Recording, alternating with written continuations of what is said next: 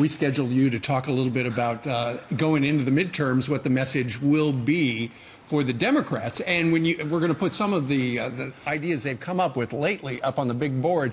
Bernie Sanders, who loves free stuff for everybody, he would like to guarantee a $15 job for every American. Cory Booker announced the Federal Jobs Guarantee Development Act, which would call for the Department of Labor to select up to 15 areas to institute a job guarantee. And then a fellow by the name of Andrew Yang is suggesting that universal income, everybody gets $1,000 a month regardless of what you do. So here is one of the big reasons I'm running. I believe that I present an opportunity to broaden the back of the elephant, to include millennials and minorities the way no other candidate can. Because what you're talking about with what you just brought up is mortgaging our children's futures. And when I talk to college Republicans and high schoolers all over the state of Michigan, I say the torch will not be passed, it must be taken.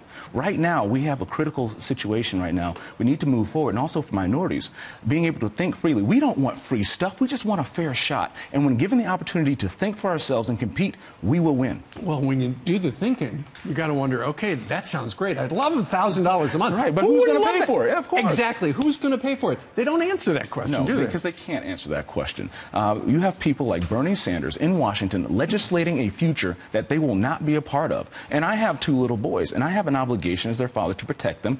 We just have to be good stewards of the amazing country we've been given, because this country doesn't belong to us. It belongs to our future generations. So you've got the Democrats pushing an agenda that is further to the left than what mainstream has seen for a very long time. And then you've got, yesterday with the Kanye West back and forth on Twitter, you've got it very clear that some on the political left want to demonize anybody who supports the president just because they know that people will be less likely to say, yeah, I think what he's doing is a good job, because they don't want to be tagged as mentally unbalanced, as many people have suggested that Kanye West is out of his mind. In an era when mental health is such a serious issue, by trivializing it like this is terrible.